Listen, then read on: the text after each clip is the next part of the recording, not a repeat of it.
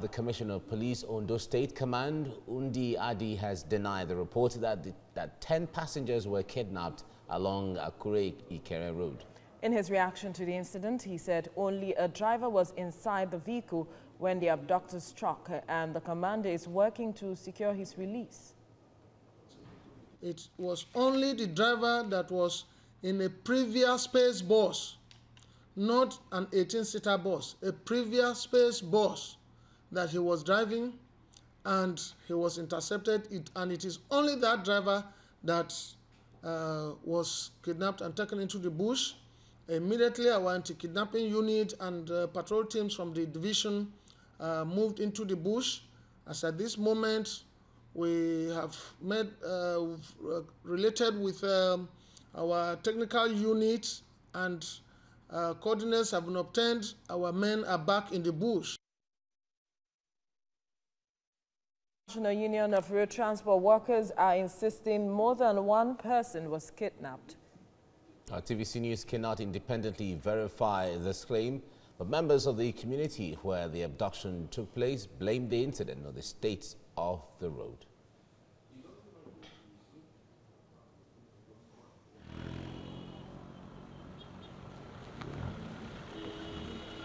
All right, joining me now via Skype to share his thoughts on Nigeria's security situation is security analyst Seyi Adetayo. Thank you for joining us on TVC Breakfast. Now, Nigeria, some of the state governors in the southwest have met before this incident of the kidnap, and before now, the governors of the north, the northeast, and the northwest also met. The question is, how much impact is this going to have on the security situation, seeing that constitutionally they do not have as much powers when it comes to the security apparatus? Okay, thank you very much.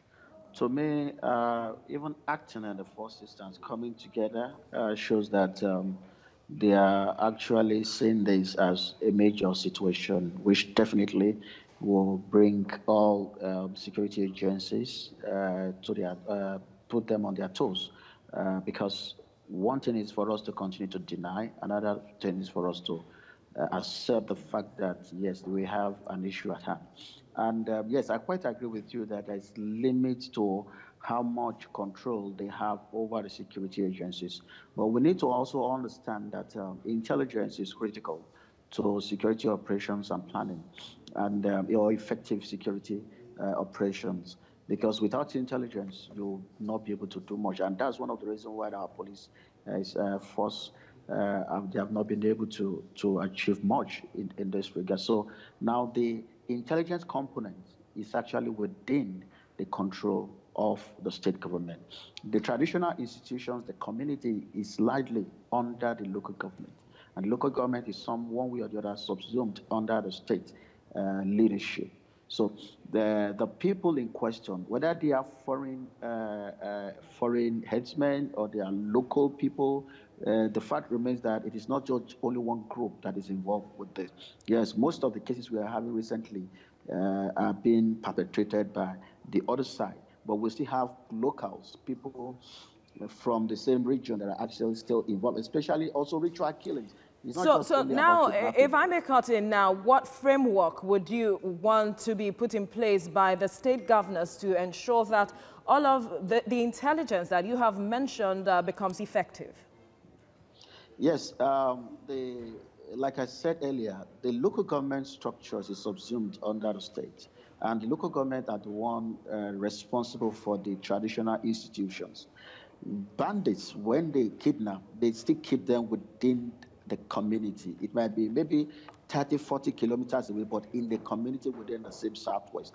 And this community has a ruler. There are people, there are farmers farming along that road. They see them. You see, one of the reasons why we're not getting intelligence is because when these people are not, they don't have the confidence, the assurance that when they give this intelligence, that they will be protected. But if the state can put up a framework where intelligence can freely flow and there'll be source protection, there's a channel within which if a farmer should see something, he knows where to go, who to call, and it's going to be under a framework that the state government have been able to put together, and the information will flow straight straight to the security agencies. I think the state government can put this in place, because the reason is that the moment they are betrayed, they are aware that these people will come to the village and sack the whole village. And that's the reason why everybody, all these farmers are keeping quiet.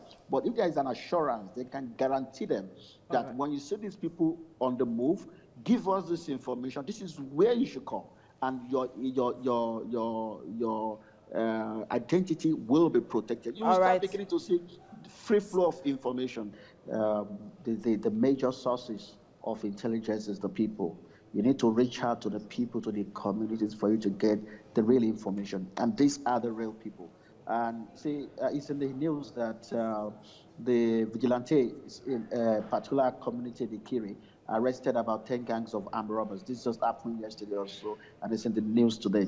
You see, every community, Yoruba, the Southwest, is structured. It's not only Southwest, I've seen the same thing in Bauchi and some other northern states. They have their local vigilantes arrangement that they use in protecting the community. Over time, some of these, they have lost steam, but these are the things that can be reinvigorated. I remember when Ijebu and Shagamu was a hotbed for crimes and criminality. The people came together and said enough is enough, and they had the support of the government. What I'm saying is this, that the government need to reach out to all these communities, let them resuscitate the local security apparatus in each community. As big as the farmlands and forests in my own town is, it is properly policed. There is no how you can enter anybody's farm as big as it is in Ijebu that the people in the community will not say somebody has gone to somebody's farm. We have a way traditionally in which we cover the whole place. The most important thing here is that is the trust. People must be able to trust the government, that government means so well, and they're going to protect them when they give out this information.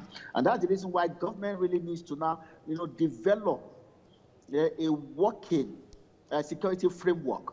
You see, something is happening in Maduguri, and it's a template, that the civilian JTF. It's a template that can be adopted. These guys are giving their all in all, and they are being sponsored, being financed by the state government. If we have found ourselves in a situation whereby some bandits are terrorizing them, and say their numbers are increasing every day. I said something before. The words on the street in Mali, in Burkina Faso, in Chad, in Niger, is that there is a big business in Nigeria, and it is called kidnapping. So instead of the agent to help people to come to Nigeria for gateman work, what they are now hunting, headhunting, they are headhunting people that can carry gun and come and do kidnappings in Nigeria. So there are agents in all those countries that is helping these kidnapping warlords to recruit more members from all these countries. And that is what I'm giving you. This is the true nature of the situation right now. And they're developing more camps, more cells in different parts of the country. They are coming in every day, and that's why they are increasing. And if you cannot put up structures in place that will match up with this increasing trend, then we're going to have a problem in the next 2 or 3 years where people will not even be able to go from Lagos to Lagos-Ibadan Expressway to Ibadan. We need to do something right now, and the best, because they are hibernating in the forest. The forests are farmlands. So these forests belong to some communities. All right. These communities know when these people are moving, but they are afraid to speak out because these people can come back and sack their community. All right. The government can give them the assurance that we will protect you, and they will provide you all the necessary resources. You'll be surprised with the amount of information, intelligence they that can get. coming out. Thank you so much, Sheyi Adetayo, for all of that, talking to us about the collaboration from communities. Thank you.